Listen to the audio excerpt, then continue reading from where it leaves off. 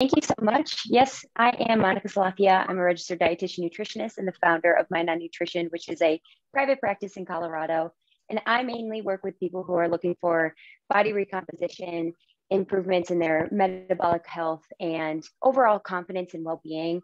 Nutrition can be really confusing, and it's a lifelong journey for a lot of us. There's also different phases of our lifestyle that will influence our nutritional needs. So my aim is to teach you the foundations of nutrition so that way not only it increases your nutrition knowledge, it also increases your self-efficacy in applying some of these principles and makes you feel really good from the inside out. So without further ado, I'm going to go ahead and share my slides, and I'm going to just get right into our topic today, which is going to be on energy balance and sports nutrition tips. When I say sports nutrition, I'm talking about any sort of movement or physical activity. It doesn't need to be an organized sport, but it can be anything like walking that you plan to do for exercise. It can be something like, weightlifting. That's my favorite. So right away, let's go ahead and share. So sports nutrition tips, best practices on what to eat before and after your workouts. First thing we have to discuss is getting the right amount of quality calories. So calories are another word for energy, and the number of calories you eat directly translates to the energy and power you can produce and how much energy you have to recover. Very important that we look at calories as a source of fuel for our movement and activities and as a source of fuel to recover from said activities. Too often what we find in the fitness industry is we use calories and workouts as an exchange. I burned 500 calories in my spin class, so I get to eat 500 calories. I encourage people to look at it the other way. Look at your calorie intake as the fuel for your workouts. One, it's going to feel better instead of just looking at that exchange.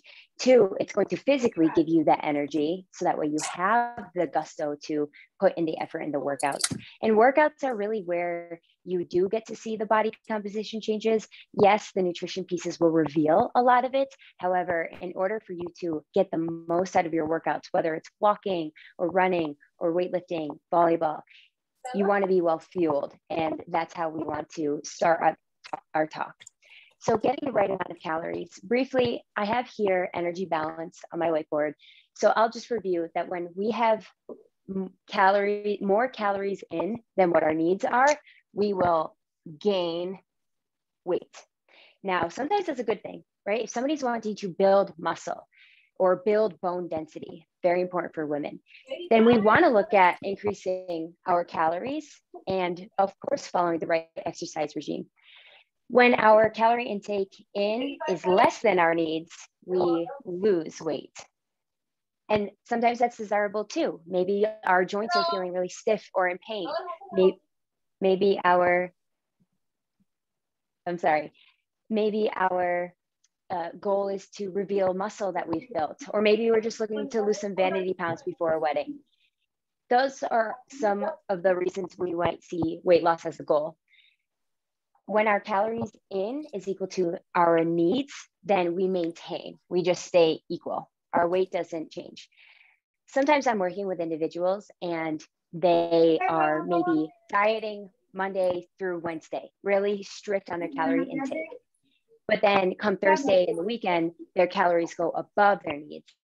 Then they end up maintaining. So they might walk into session saying, I did so good on Monday and everything, I followed the plan to a T, but then come the weekend, we went out a little bit, but I didn't do anything too crazy. And what I'm here to say is nothing that we do is ever too crazy when it comes to nutrition, but there are a lot of calories in our food supply. Sometimes we don't realize it. So it's very easy to go above your needs through either food choices or portion sizes, even through foods that we would consider quote unquote healthy, which I'll talk about that soon, and see no weight change. That's just because the calories that we are putting in our body is matching what our needs are throughout a weekly basis. So I'm a big proponent of us getting the right amount of calories and eating foods that have our nutrient needs and our calorie needs. So we get our calories from carbohydrates. So I have a couple of variety of carbohydrates here. Oatmeal, that's one of my favorites. Polenta, rice is a great carbohydrate. Beans have carbohydrates, and then we need protein, which also provides calories. So that's things like eggs will provide protein, protein powder will provide protein, peanut butter has protein in it. Then we have calories from fats, which that is the highest amount. We actually get 9 calories per gram whenever we eat a gram of fat in our food, whether it comes from olive oil or it's just mixed into it like a piece of steak, for example. And then alcohol also provides calories. It provides 7 calories per gram. And while that's not an essential nutrient, it's definitely a nutrient that people get a lot of their calories from. And there are lots of things to discuss when it comes to alcohol calories, but we're going to keep it food focused for today. So looking at some of these foods and thinking about foods in terms of carbohydrates, proteins, and fats, another thing that's important to know is that foods rarely have only one type of calorie source. I would say sugar is a great example of calories just from carbohydrates. Oil is a really good example of calories just from fat. And egg whites are a really good example of calories that just come from protein. But a lot of the foods that we eat are mixed foods. So this is my Venn diagram that I like to share with my clients. And it just explains to them how some of the foods that we eat are just carbohydrates. That's in this blue circle here. Some of the foods we eat are just fats. Some of the foods we eat are just proteins, but a lot of the foods we eat are interlapped in some foods. For example, milk, chia seeds, nut butters, protein bars. Even though they're called protein bars, they actually usually provide calories from all 3 macronutrients. So that's why macronutrients are really important when I discuss nutrition protocols in sports or health, any topic, because that's where we get our calories, and calories will influence weight, whether it's for muscle or losing body fat.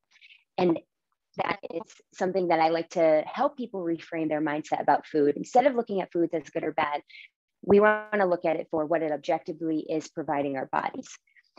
And I have a little question here. If you want to do a self quiz, what on this plate is a carbohydrate? I'll go ahead and answer that. On this plate in particular, we have an egg white wrapped asparagus omelet situation. We've got sweet potatoes and we've got watermelon.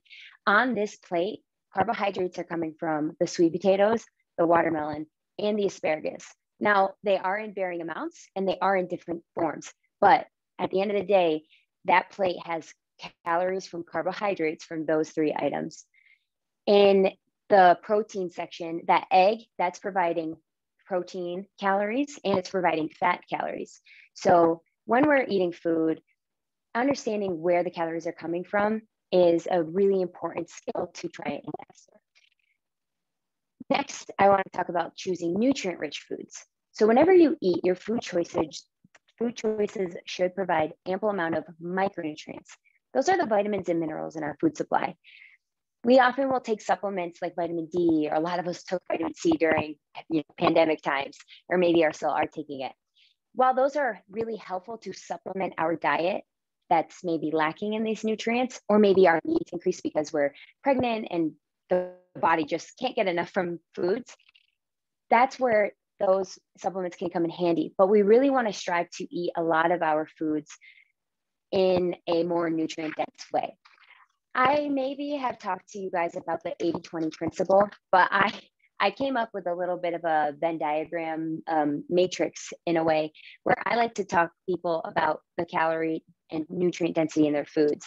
So some foods that we eat in this box right here have high calorie density, but high nutrient density. I think peanut butter is a really great example of high calorie density and high nutrient density, because in just 2 tablespoons, which you guys is not a lot, it's a considerable amount, but we tend to overeat peanut butter.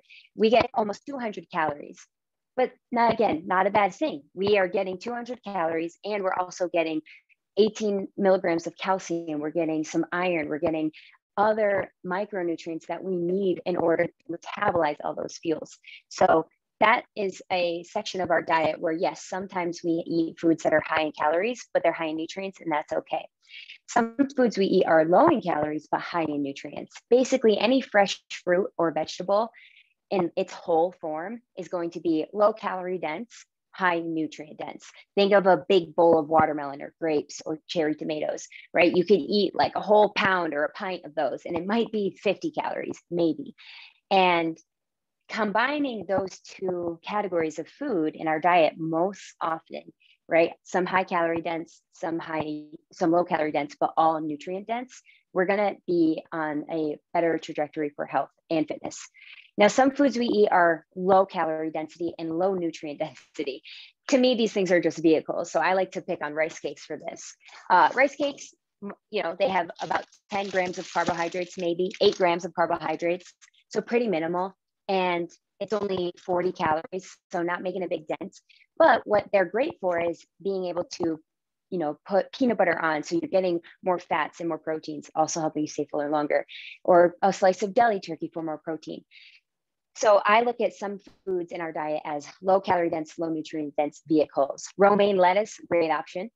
Iceberg lettuce, also a great option. Despite romaine lettuce being a little bit darker and a little bit more nutrient dense, it's mostly about what is that piece of lettuce providing you. So that's some of the foods in our diet. And then we have that other category where some foods we eat are just high in calories and not high in nutrients at all. And that's okay. We got to embrace those foods. Some of those foods are my favorite foods. I see no intention of getting rid of ice cream in my diet. While it might be providing me a little bit of calcium, I know it's providing me a lot more calories than it is nutrients. And that's okay. I just make it fit into my diet and modify my portion sizes so that way it still feels good. I don't restrict and I don't encourage restrictions. I just encourage modifications and awareness of how much you're eating. So that way you see feeling good about your food choices and your body stays feeling good.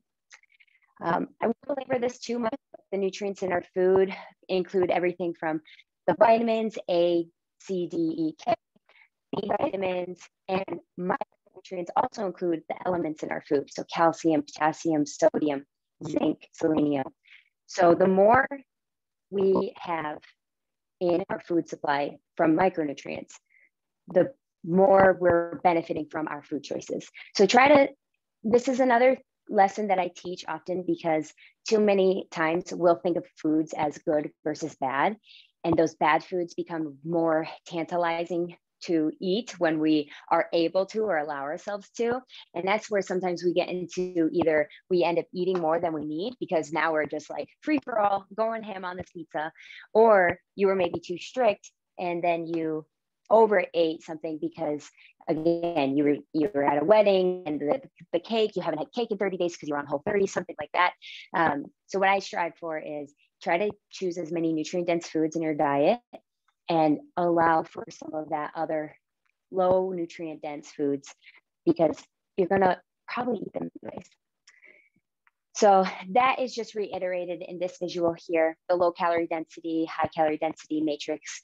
Feel free to take a screenshot of this slide. I think it can really help reframe your mindset on food through today and the rest of your days. And that's definitely something that I strive for when I'm talking about nutrition. Again, just reiterating this point that instead of thinking of food as good or bad, we should change that language and think of it as calorie dense or nutrient dense. And when it comes to sports and fitness, we are generally looking at how to improve either our strength, improve our body composition, and we want to aim for the best balance of macronutrients. The macronutrients are those fats, carbohydrates, and proteins that I'm talking about, and we do need all three of them. In particular, people who are active and wanting to see body composition changes and using exercise as a modality to help that come to fruition. Carbohydrates are the main source of fuel, not only for the fitness events that we're about to do, but also our body in general. I am pretty loud about how much I advocate for carbohydrates in the diet, and I don't recommend people do low carbohydrate diets for a variety of reasons.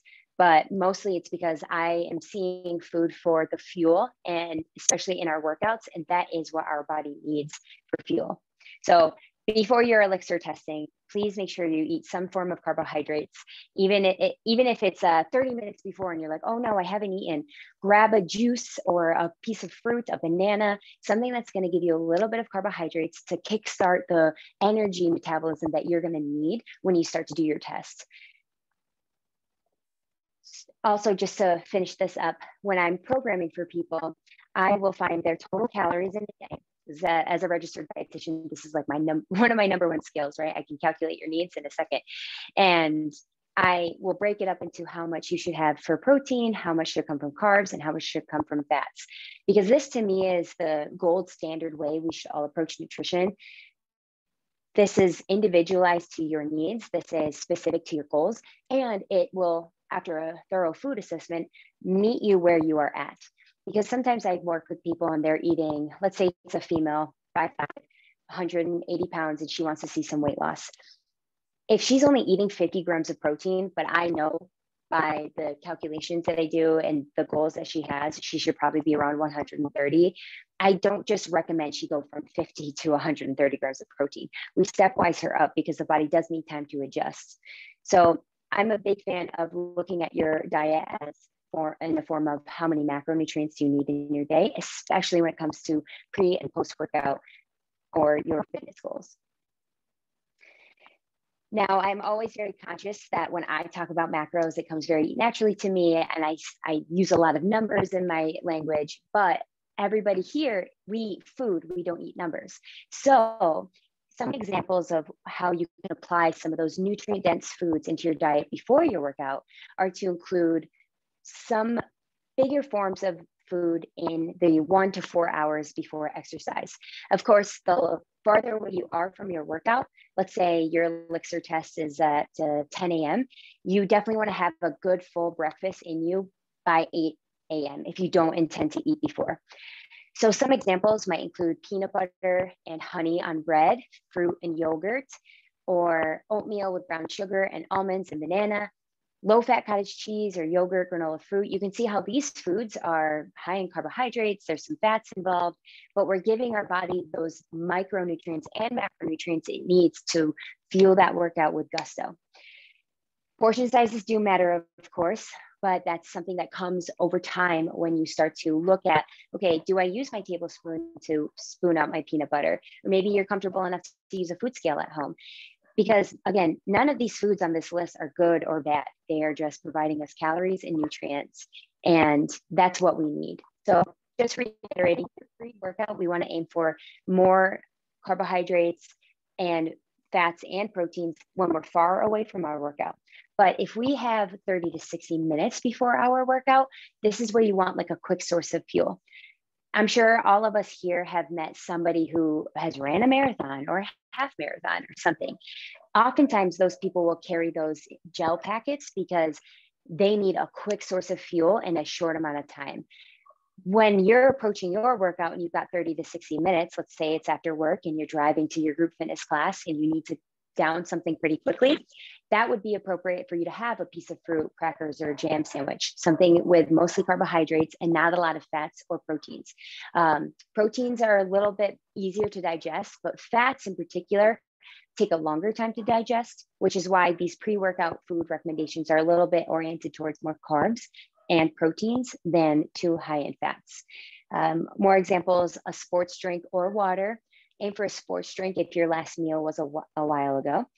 Sports gel, sports bar, like I mentioned. I once had a male client. He worked for Douglas County Sheriff's Department, and his goal was to gain, right? He wasn't taking enough in based on his needs and goals, and he wanted to gain weight. So I needed to make sure that what he was eating was more than his needs. I had him start eating Rice Krispie treats in between his workouts. So that way, one, he could finish his workouts with gusto because he was nearly passing out during like a 50-minute group fitness class. And so that way he could start to gain some muscle because as he's lifting, he's making his muscles progressively overload.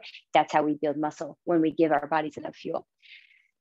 Other examples I like for the pre-workout right before are fruit purees or pouches like applesauce.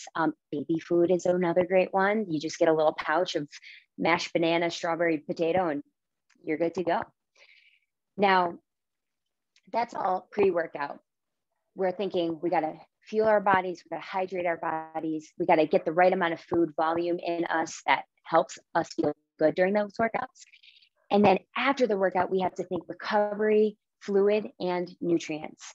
So if you work out, let's say at 6 p.m., Your dinner theoretically is your post-workout, or maybe it's a late night snack. So some of the best ideas out there for post-workout is a smoothie with low-fat milk, spinach or kale, and some frozen fruit, because there you're getting a good amount of carbohydrates and protein, some micronutrients that are easy to digest, easy to absorb. Graham crackers with peanut butter and low-fat chocolate milk. Graham crackers sometimes can carry a little bit more fats in them. The one I have has 8 grams of fats. So I would just recommend that that be something that you have if you're, maybe you're low on your fats that day. But it's a really great, again, vehicle for you to carry in more nutrients.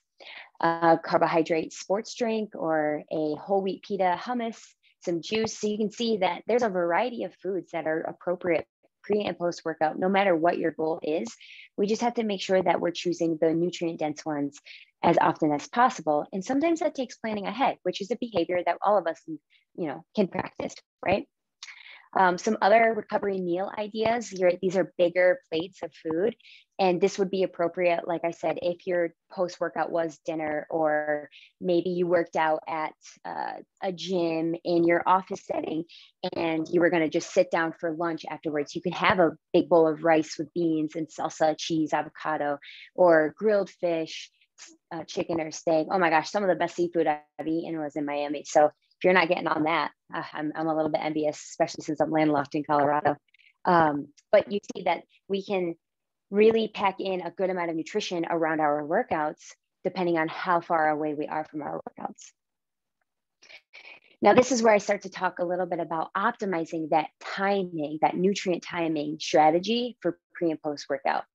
So in the realm of fitness, when we're talking about pre and post workout, and we're talking about meal timing, what we're trying to achieve is the right spacing of those nutrient needs that we've found out for you. So that way you're well fueled throughout the day, that your workout food pre and post is going to digest well and give you the energy and nutrients that you need, and that you meet all of your needs in the time frame of a day. Generally, people ask me about fasting, and I think this is a really good time to talk about intermittent fasting. My overall arching philosophy of nutrition is that I'm in this job to help people fuel their bodies to their needs. While intermittent fasting generally is used, I'm speaking more about the weight control form of intermittent fasting, not the religious practices like some of my friends were practicing Ramadan last week. Different conversation. So I'm speaking mostly about fasting as a weight loss method. I choose to not advocate for that because I want people to understand how to fuel their bodies and optimize how they time their meals, especially given pre-workout time. So before a workout, even if it's at 5 a.m., I really strive to encourage my clients to have something small, because that's when the body is going to be primed to use the fuel that we give it. And if we don't give our body the fuel, it might seem like, oh, it's just going to pull from body fat stores. But depending on your stress levels in other areas of your life, depending on how hard you have to exercise, if you're overtraining, sometimes the skipping of the meals actually hurts your progress more than helps it. So I talk about optimizing nutrient strategy or nutrient time strategies, so that way I am meeting the person's needs based on their goals. So here's an example of a timetable that I might put together for a client. And when we're looking at a workout that's in the morning, we might have breakfast at 7 a.m., and that the workout is at 9 a.m., right? So we have a full meal. You have 2 hours. You can definitely get in like 2 slices of toast, some eggs, maybe a little egg whites for extra protein, some fruit, and you'll be good to go. Then you get to eat the rest of your meals throughout the day. If you have PM workout, then you're looking at starting your day off with your breakfast. You get ready, you drive, you go to work, then you have lunch. Then you might want to have a snack before your workout, because as you can see here, going from 12 o'clock to 5 o'clock without any nutrition will definitely show up in your workouts. It happens sometimes. We go through it, we forget a snack. Maybe we're extra hungry during the day, so we ate all of our snacks. Especially for women, there's certain times of the month that we will actually need more calories.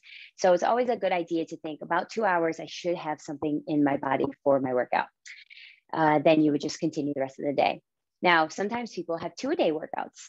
I know that there are some people who wake up and they go for a run, and then in the evening they lift weights. So that person would still aim for a full breakfast, then their first workout, a lunch, then their second workout, which you can see there's a little bit more of a gap here. We have about 4 hours after lunch, but it's pretty much guaranteed that the lunch is a big lunch because it's post-workout. And then you continue onwards. So I look at the individual and figure out, okay, when is their ideal workout time? Let's build their breakfast and lunch around their workout if their workout is in the mid AM. If somebody isn't working out until late afternoon, then I might strategize their calories or their meals oriented more towards that workout time. Doesn't mean I'm skipping breakfast, just means that breakfast might be a little bit smaller. Maybe you just have like a little protein shake and a rice cake, just something to like easy, it's quick, get out the door fast, go to work. But that lunch that you bring or that snack that you bring, those are going to be substantial for your PM workout. And in addition to the calories, the food, the macros, we have to talk about fluid because fluid intake is critical. The intensity of sport and weather will really impact your fluid balance. Some people are sweaters. Some people are not salty sweaters, but you should always aim to replace your fluid and sodium loss in sweat as soon as possible after exercise.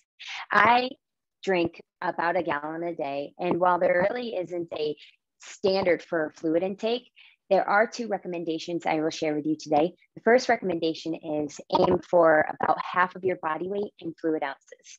So if you're 200 pounds, aim for about 100 fluid ounces of water. The other typical equation I might use is to find somebody's bare minimum fluid needs, and that is 1 calorie is equal to 1 milliliter of fluid that they need. So if I'm recommending somebody have 1,800 calories, then their minimum fluid intake should be 1,800 milliliters or 1.8 liters, which I think is not that much. I believe this is 1.2 liters. So if you can get one of these plus a half at 1,800 calories, you're meeting your minimum needs. Now that's not exactly optimal. I would go higher for sure. And adding a little pinch of salt will be a great way to get some of that sodium replenishment without maybe spending more money on electrolyte supplements. Now I will say, I do like electrolyte supplements. I use them myself personally, but it is still typically adding some calories from sugar, and that's okay. We actually need sugar to be hydrated, but there's something for everybody in the fluid conversation. Some people struggle to drink water because the temperature needs to be right. So I say add as much ice as possible. Some people need to drink flavored water because they just really hate the taste of water. They're just not used to it. And I say, okay, put a little Crystal Light packet in there. That's fine. Not going to make a huge calorie dent. Is the optimum, the gold standard would be to try and drink as much plain water as possible. But I am very aware of how some people just aren't in that habit yet, but it is very, very important, especially after your workout. So when you do your elixir test, bring some water for pre-workout, post-workout, make sure that you're well hydrated, even if it's just a little water bottle. I know that they provide water bottles there, but it's a good habit to carry a water bottle with you anyway. So I do recommend. Okay, so I'm gonna shift gears a little bit and just talking about when we're gaining lean mass, like if we're trying to build some muscle or if we're trying to lose body fat. So one of the easiest ways to think about if you're trying to gain lean mass is you want to opt for those higher calorie, higher nutrient dense foods more often. So you want to use a lot more whole eggs than just egg whites. You want to use a lot of bigger slices of maybe whole grain toast instead of like a little rice cake or something like that. You want to choose to eat peanut butter and jelly instead of, maybe just a little bit of each. You want to get the nutrients and calories when you're trying to build muscle. And I will tell you guys, it is actually pretty difficult to build muscle because you don't just get to eat more food. You actually have to work really hard in the gym. You have to build some muscle, but I will say it is quite fun.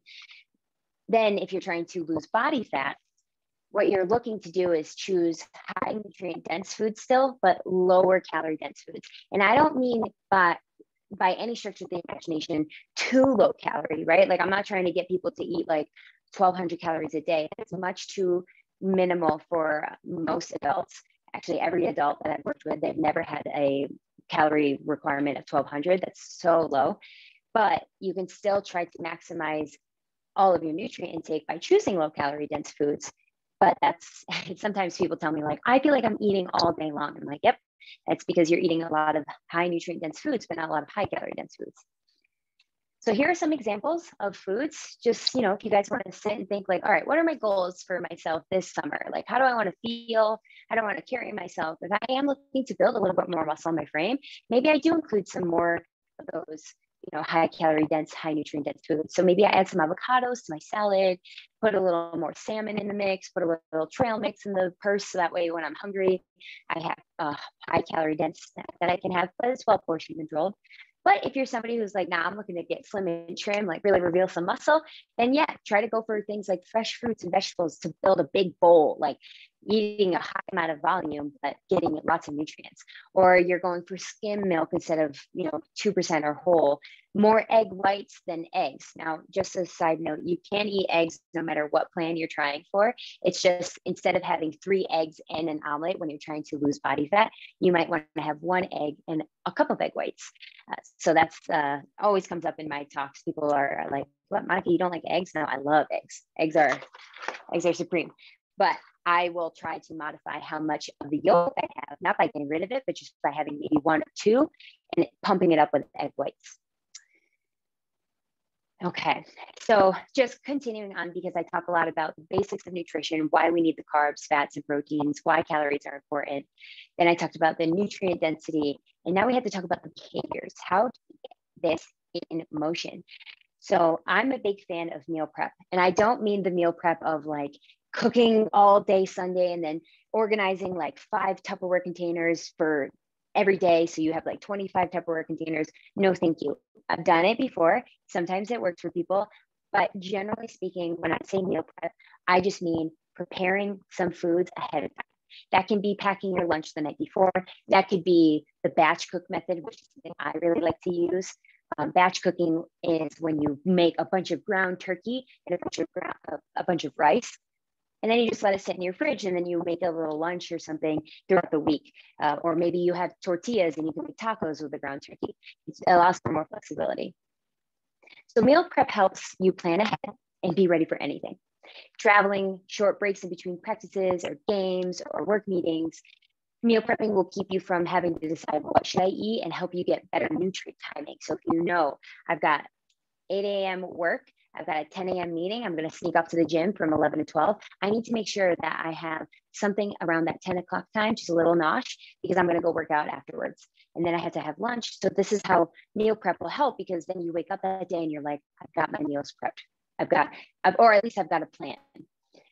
Meal prepping also saves you time later. So even if you just batch cook a bunch of potatoes, chicken, a big salad, you can assemble those meals really quickly. I promise you, it actually takes less time to prep potatoes, chicken, and salad than it does to be at work, be hungry, not have lunch, go to the drive-through, get angry because people driving just, you know, sometimes irritate us. And then the order gets wrong and you have to spend money, then you have to rush back and you don't even like get to sit and enjoy it. That takes more time out of your day than you realize. Whereas cracking, you know, a couple of cans open for a bean salad takes minimal amount of time. But sometimes time isn't a barrier. Sometimes people just sometimes people just don't have that time, or they don't like to cook, or they don't have the skills. So I encourage people to seek out meal prep companies. They're generally a little bit healthier than some of the fast food restaurants. Also, their portion sizes are so much more appropriate for our bodies. If you want to shock yourselves, look up your favorite restaurant, try a chain, because they'll have the PDF of the menu, and just look up what the calorie information is for something. I had a client who actually lives in Florida. Her and I were looking at Twin Peaks menus, and it was astounding how many calories can come in a piece of steak and a broccoli side. It's just like, wow, that was like 1,000 calories. And you don't think about that, but at home, you can get the same steak and broccoli entree for a lot less money and a lot fewer calories. So just try to seek out all the options so that way you can get more control of the foods that you're eating and planning for, especially that pre and post workout. So here's some additional examples of just foods that I think are really good conceptually to think about what is a nutrient dense meal that doesn't have too many calories or is just easy to calorie control. overnight oats. I love using overnight oats because it cuts down that prep time in the morning. And you really just need to put oats and yogurt or non-dairy milk, if that's your thing, with chia seeds in a big bowl, and you're ready to go. And then in the morning, you could scoop it into a to-go container and eat it at work, or you could just scoop it into a bowl, sit down at your counter and eat it. Or you can put it in individual to-go containers. Then you open the fridge, grab your thing, and you're out of there. Steel cut oats, I love making them in a crock pot because it's just easy. I'd set it and forget it. Strawberry banana protein shake, easy, blend it up, you're good to go. So those are some breakfast options that I think work really well, no matter what your goals are when it comes to sports and fitness or body composition. Some small meals and snacks. If you've if you've ever worked with me before, you know that I don't look at meals as this is a breakfast meal, so it has to be this, and this is a snack, so it has to be this. I'm like, however many times of feeding you need in a day, kind of like a baby. Like, how many feeds do you give your baby? You might call it breakfast, lunch, dinner, but there's a lot of feeds in between. Same thing with humans and adults, right? I might consider a buffalo chicken wrap a snack. And somebody might be like, that's your snack. I'm like, yep, this is it. It's just the in between lunch and dinner, but those labels don't mean anything to me.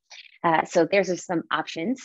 And then some different options for bigger meals might be like a salmon berry salad. You're getting a ton of nutrition there. And turkey chili is another great one, ton of nutrition. Sirloin vegetable stir fry. So there's another pattern here that I haven't really dove into, but I'm about to wrap up, and hopefully you guys have some questions. Definitely ask me any. But something that I like to really emphasize with people is when you're building a meal, when you're thinking about breakfast, snack, lunch, any time you eat, what is your protein source? Think about your protein source first. And if you aren't sure what foods have protein, definitely reach out to an RD or like, there's probably some resources or examples that can provide you with a list of protein foods, and try to build your plan of eating off of protein first.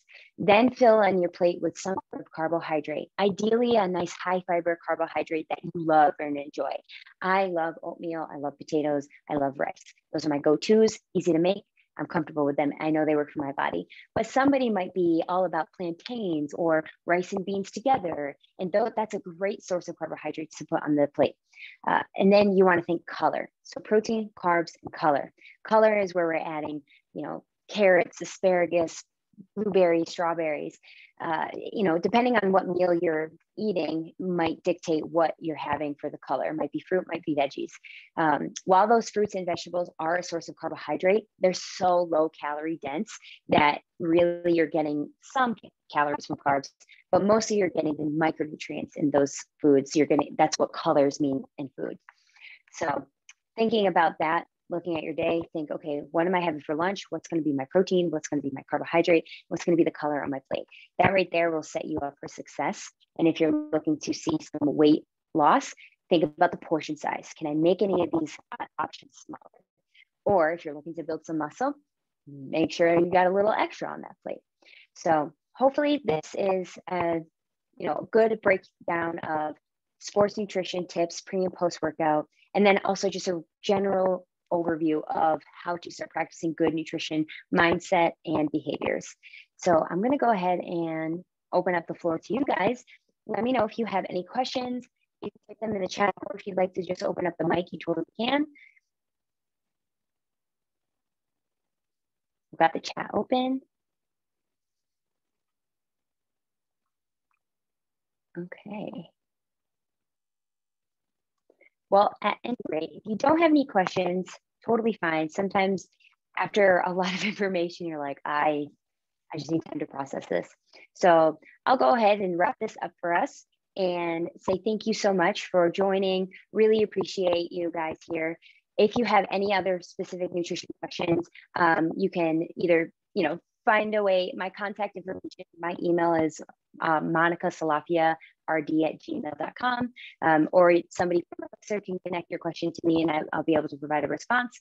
But I will be chatting with you guys soon, and definitely let me know any other topics you'd like me to cover. I have a whole list of topics that I can talk about in nutrition. Some are women specific if we ever want to do that. Some are behavior-based, anti-inflammatory, lots of topics. So do share what you'd like to benefit more from in the nutrition department. All right, guys, thank you so much.